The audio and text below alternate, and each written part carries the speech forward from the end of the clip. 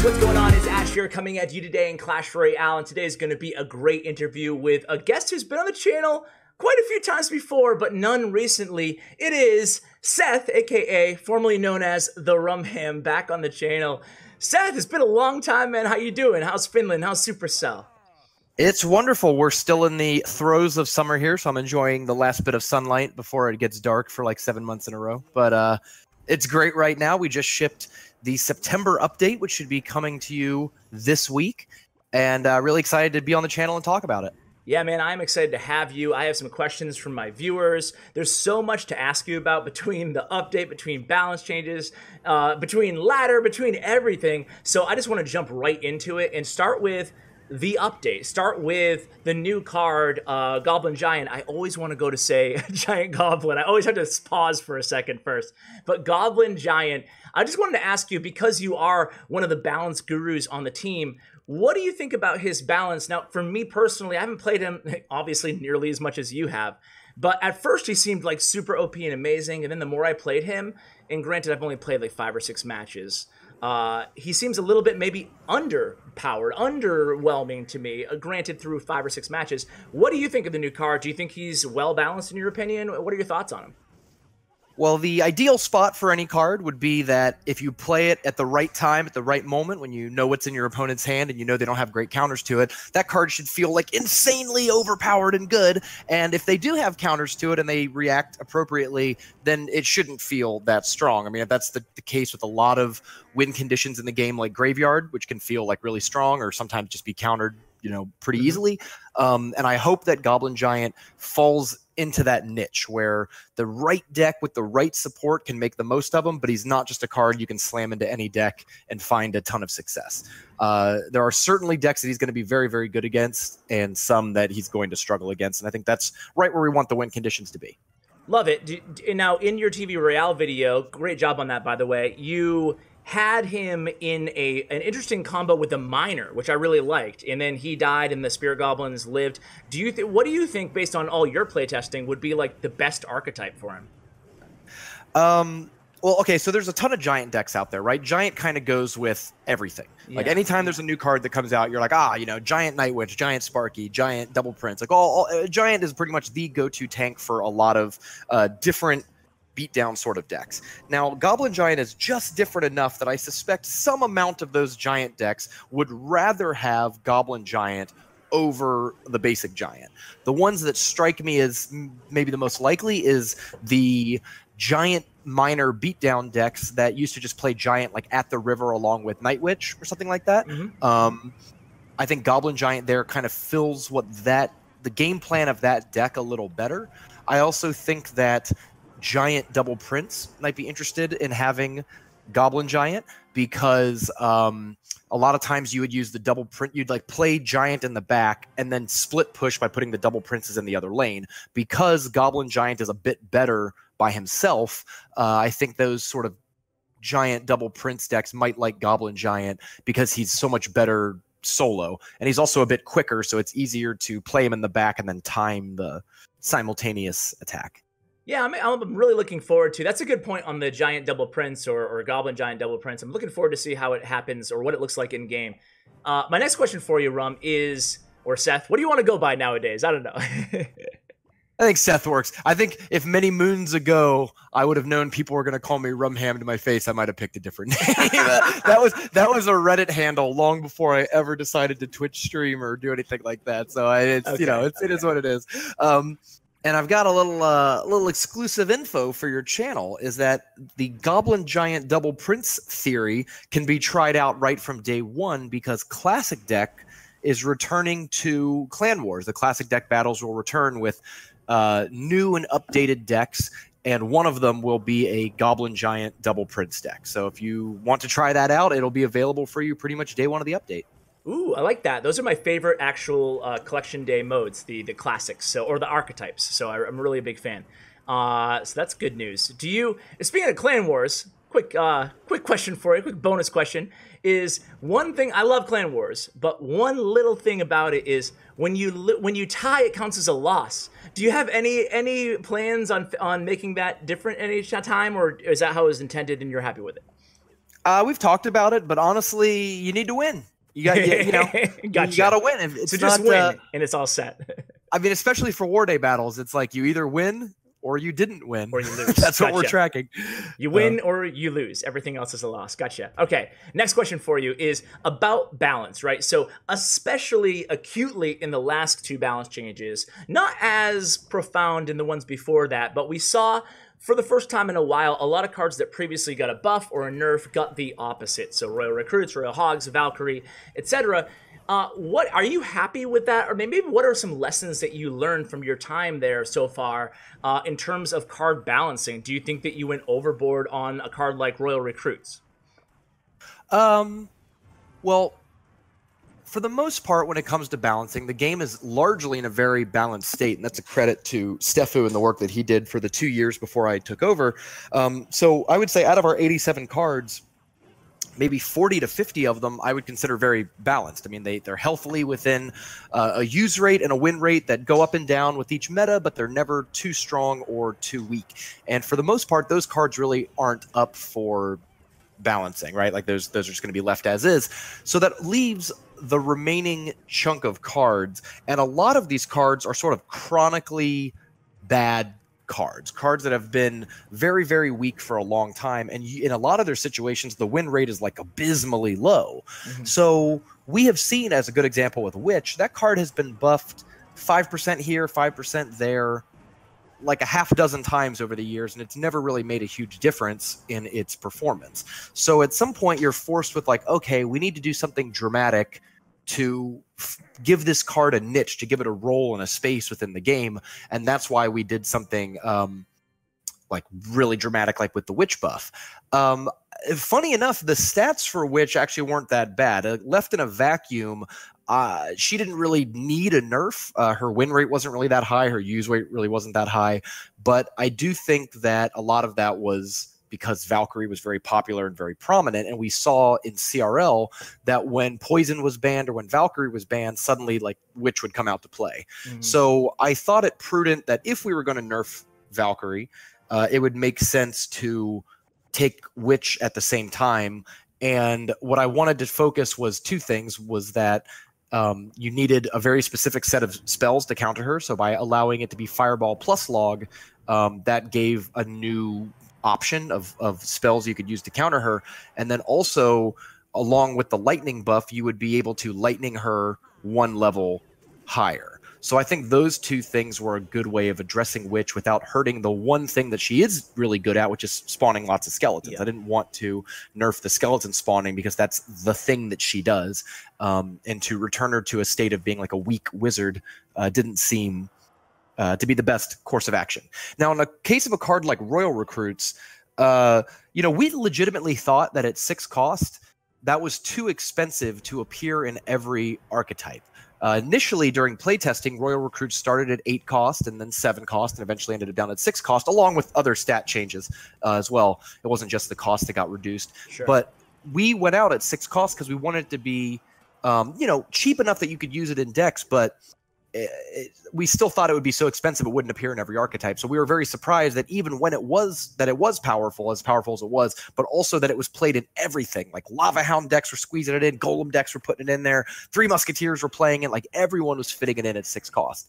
And it was so powerful, like the win rates and use rates were so high that I did not feel like simply putting it at 7 cost would solve that problem. There's a lot of times we were watching Royal Recruits dominate a game, and I never thought like, oh boy, if the defender just had 1 more elixir, this would be a clean defense, right? Like it was a bit more than that. So the 8 cost was a dramatic nerf. I'm not going to say that it was like a small nerf or anything, but the design intent behind that was to make it so that Royal Recruits stood on its own as this very powerful card and was expensive enough that even if it was strong, it would not be easily splashable in other archetypes. So we decided to keep it at 8 cost and instead try to buff the stats to match it, to make it like P.E.K.K.A or like Golem, these like expensive cards that can really define your whole deck instead of being a splashable defense. One thing that's going to be interesting about Royal Recruits is how the ability to split them 4 and 2 is going to buff them, because that is, I think, a significant buff to that card without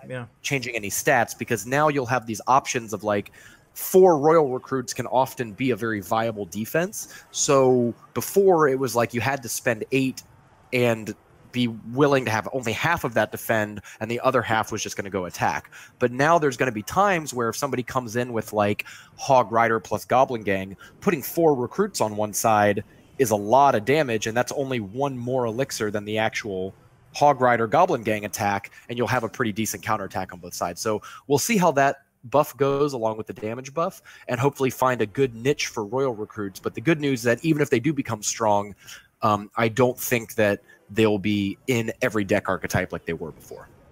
Yeah, that's a solid answer. And it's just going back to kind of, and I think the recruits, I have a sneaky suspicion that actually will be used now at 8 Elixir with that buff.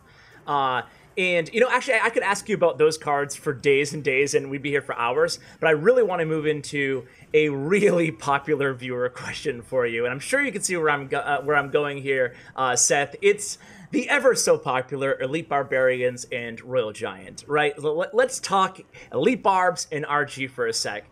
First off, I don't even know where to start. But first off, answer me this. Like, at one point in time, like 6 months ago or so, right around the time that you came on board with Supercell, I think it was Tim or somebody mentioned that there was potentially going to be a Royal Giant buff coming in the future. We still haven't seen that.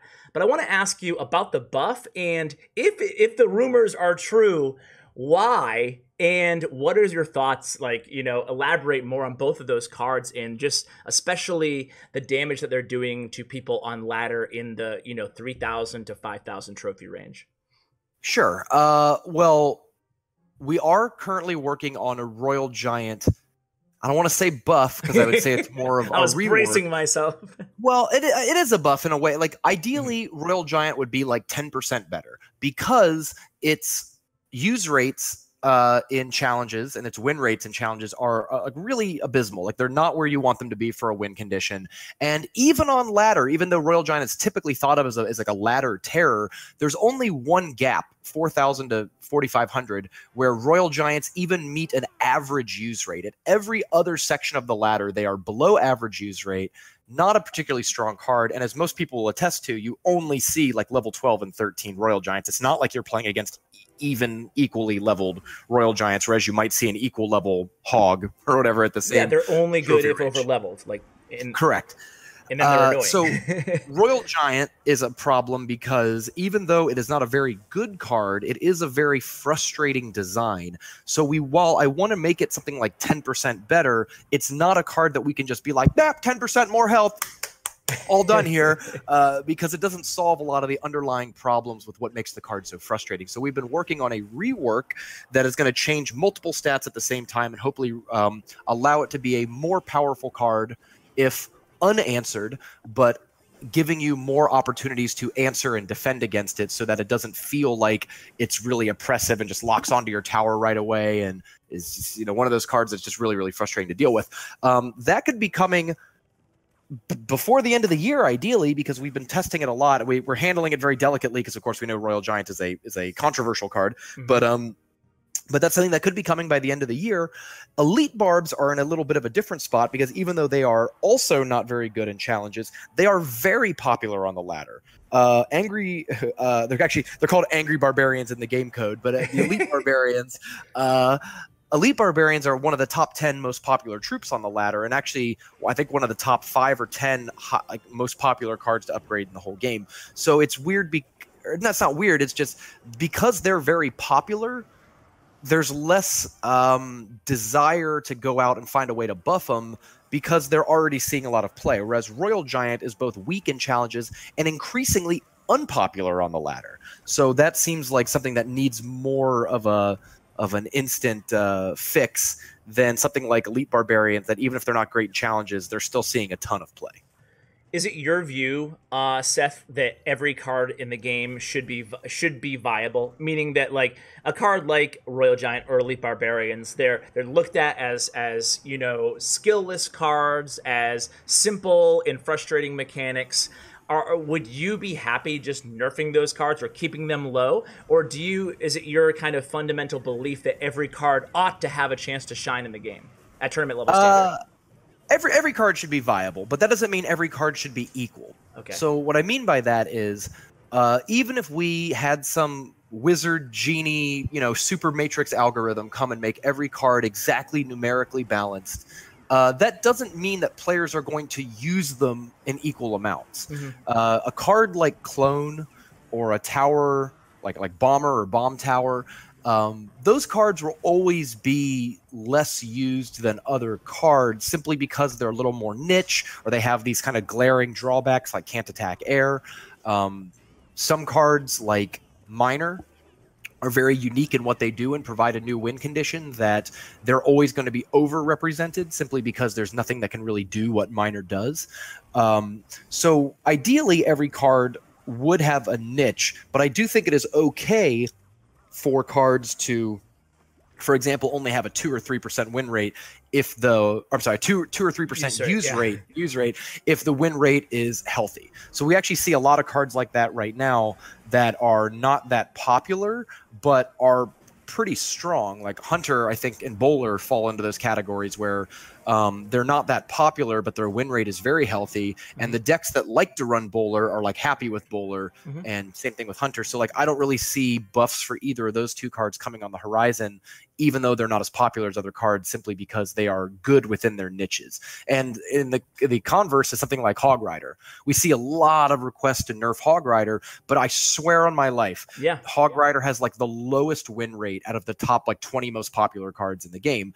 It's one of those things where it's really not that strong. It's just that it's very straightforward. It's very direct. It's very easy to pilot. So even though I do believe Hog Rider's a balanced card, it's always going to be a bit more popular than its power level would entail, simply because of how friendly it is to play.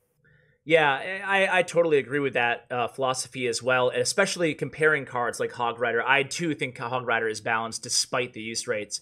But circling back, final question on Elite Barbs in Royal Giant is specifically, although I do agree with you 100% on Royal Giant and Elite Barbs, both of them really kind of suck at tournament level standard.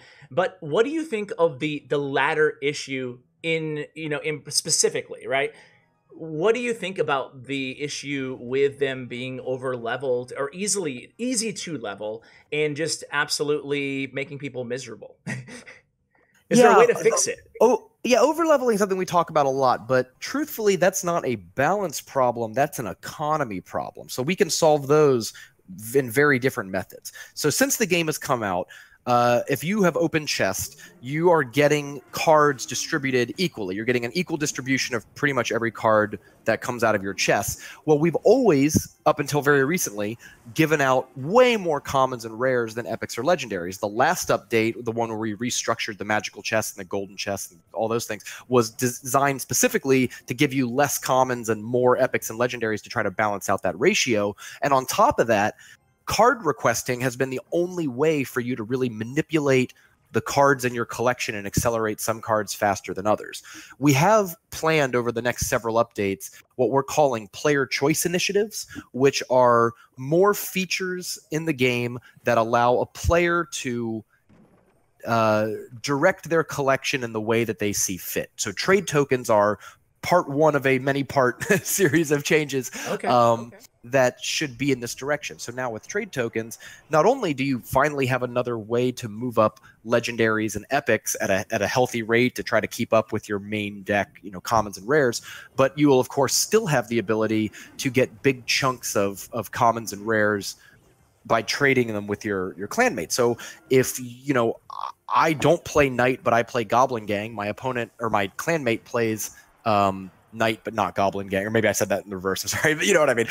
We can both play very popular commons, but maybe not the same one at the same time. It now is going to be very advantageous for us to swap Knights for Goblin Gangs, and both of us get to level our cards up at a quicker rate. Mm-hmm. You should be getting, though, more epic and legendary trade tokens overall, and each one should advance your collection a little more. So now with the ability to trade 10 epics at a time, that's 2.5 weeks worth of requesting. If you and I both get an epic trade token and we make the same trade twice, 20 epics is huge for ladder players. That's a huge advantage that's going to allow them to really consistently maybe catch up their epics. And then you won't have, I think, so many problems with people just focusing on commons and rares, because you'll have other ways to focus on the other rarities in the game. I love that, because it's not super obvious at first, but basically the way you're solving this is allowing people to easier upgrade which epic cards and legendary cards and rare cards they want, so they won't need to overlevel the common cards, right? Yeah, the only reason that over-leveling of commons is a problem is that the only way you can focus on any cards in the game is through the card request system, which is limited to commons and rares. For example, if you could have requested epics this whole time, I think you would see a more even distribution of cards. So by doing things like trade tokens and other things in the future, we hope that that will just sort of naturally resolve itself as players are more able to focus on epics and legendaries. Great example with trade tokens. Let's say you are the weird Sparky player in your clan. You're like the one guy who just loves Sparky. You're going to be a very popular trade partner because people know that they can give you a Sparky, which they may not want, for a legendary that they're looking for. And because of that, you might very quickly get your Sparky to level 3, 4, or maybe even, oh, I'm sorry, I got to fix that, level 11, 12, or even level 13. So that means that you, as a Sparky player, might end up with a max legendary before you actually end up with a max rare or epic, and that is going to really change the makeup of what people play on the ladder. I love that, man. I really love the card request. The tokens in the request system, or not the request system, but the tokens in the card trading, to me, is the best part of this update by far, and the favorite thing that I've seen in quite a while. I had like a ton of viewer questions to ask you, but I want to be respectful of your time, and we've already taken a lot of it. So I just want to ask you 2 questions from subscribers before we let you go, and they both have to do with new cards. So maybe you can give a hint, maybe not, I don't know. But Jordan asks, do you think there will ever be another 1 or 9 elixir card in the future, or maybe even 10 elixir card? Hey, never say never. We have had some ideas for 1 elixir cards. We have had some ideas for more expensive cards as well. But of course, it always is going to come down to the gameplay and the testing and what feels right. One thing I think we've been a little lax on recently is actually cheaper cards. The last half dozen or so cards that have come out have all been a bit on the more expensive side. So we've been trying to theory craft a few more inexpensive cards, because of course cards that cost 2, 3, or 4 are much easier to splash into a wider variety of decks, whereas cards like Royal Recruits, Royal Hogs, Rascals, etc. have been a bit more expensive. Yeah, sure. How about a 0 elixir card? Never. Well, I guess never say never, but probably never. That creates way too many problems with regards to cycling and stuff. Like, weirdly, if we did a 0 elixir card, it would probably still cost elixir, in that it would maybe like freeze your elixir generation for a period of time. So you could play it at 0, but then you would not make elixir for like 5 seconds after, or something like that. Let me give you a 10-second pitch on my 0 elixir card idea. All right, hit me. All right, Cannibalize is the name of the card, right? And 0 elixir cost, and all it does is gives you 1 elixir. So basically, it's a huge net gain, but it does a significant amount of tower damage to your lowest tower. That's interesting. Yeah, like I think that's the sort of stuff where if we did make a 0 elixir card, it would have to have some sort of significant trade-off. It could not be, just 0 and do something. Couldn't even be 0 cost to make 1 skeleton, because the ability to cycle that, to cycle would be bananas. All right. So last question is, are we ever going to get a legendary building, Seth? Ooh, you know what? I like the idea of legendary buildings. I've prototyped a few of them, and we've kind of played with them a bit on the team, but we haven't quite found anything that has really felt great yet. But that is something that I know players would love to see. If we can find a really good idea for one, I don't think it's out of the question. It's just a matter of course, finding the right card at the right time. All right, awesome. Well, Seth, thank you so much for taking the time to do this interview, and really congratulations on the balance. I think the last balance update was really spot on, and the update is really exciting too. Any final words or anything that we didn't cover that you wanted to mention? Oh, I actually, when we were off camera, you were asking me about the Valkyrie change and the kind of thought process behind that, so I think that's an easy one to address. Yeah, let's tackle it. I think the question was around, like, how do you decide which stat to nerf or buff on a given card? Yeah, so with Valkyrie's an interesting case, because the most common thing that people said was, reduce her hit points. But what's interesting is if you look at Valkyrie's hit points per elixir cost, so the amount of health that she has per elixir cost, Knight has a much higher amount. And even so, certainly before the big buff, Knight had a much higher ratio. And even after getting 7% more health, Knight still gets more elixir for the health cost than Valkyrie does. So we felt that like nerfing her health would take her out of that mini tank role, which we actually really like. We think she's done a good job as a mini tank. The biggest problem we think with Valkyrie is that she was a very competent one-on-one fighter. And so we were looking at ways to make her much more of a splash-focused anti-swarm attacker and reduce what made her so good at one-on-one fights. And the most direct way to do that is hit speed, so that if she is in an extended combat with something like a Prince or a Mini Peck or a Lumberjack, the high DPS of those cards can shine through and win the combat.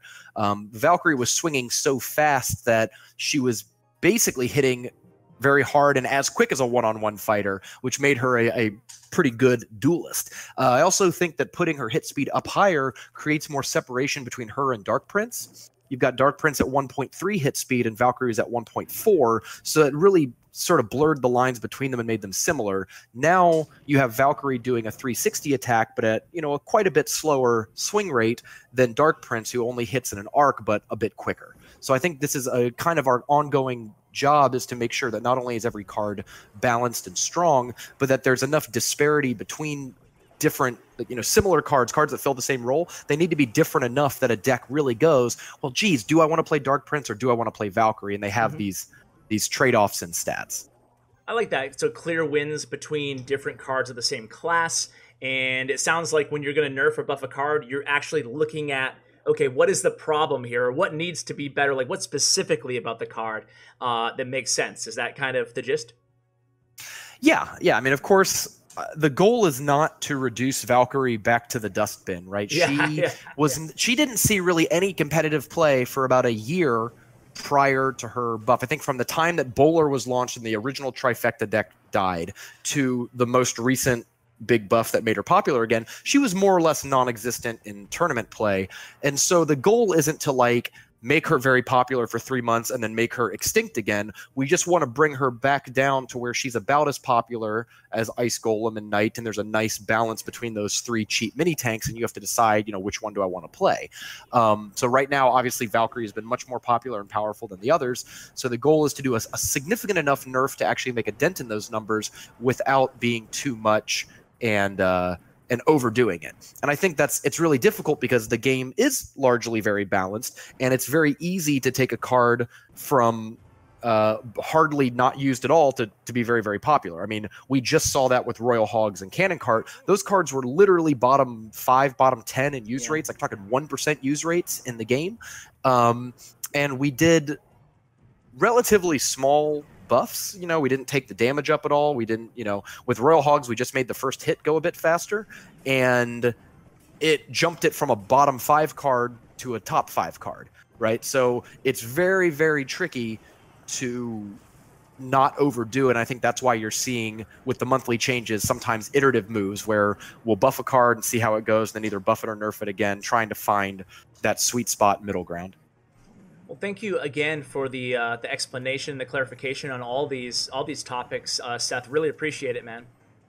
Yeah, thanks for having me on the channel. It's always fun to be here, and I hope you guys all enjoy the September update. I'm really excited about all the features and the balance changes. I'm hoping that the new meta is very, very exciting, and of course, get out there into your clans and start trading. I personally am opening up RumHam's Log Emporium, slinging logs to my clanmates. I've got my level 4 log. I don't really feel like I need a level 5 log, so all those extra logs are on the trade block so I can max out my Mega Knight. Yeah, man. I only have I think 4 legendaries that I need to max out, so everything else is up for grabs. But I can't wait to start trading too, man. And I just gotta give you a last shout out too. It's gonna sound so whatever suck uppy, but it's true, man. But ever since you joined the CR team, not only has the game just continued to go in a great direction as of late, the last couple updates, but also the communication. I just have to applaud you, man, between Twitter and just coming on channels like this and just interacting in the community. It's been really, really refreshing. And your Reddit posts. So keep up the good work, man, and thank you.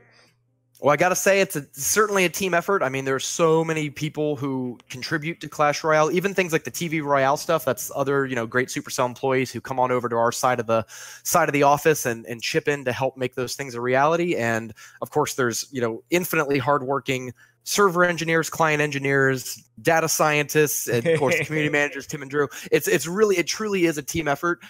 You could hire 10 more RumHams and nothing would get done any faster.